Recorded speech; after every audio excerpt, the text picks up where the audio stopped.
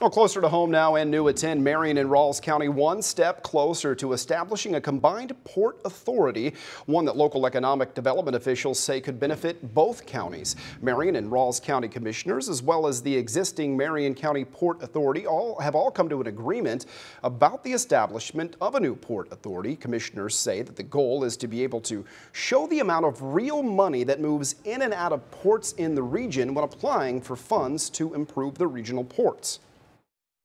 There's a threshold that you have to meet to qualify for some funding, and by combining the two port authorities, we can perhaps show a little bit better on the numbers.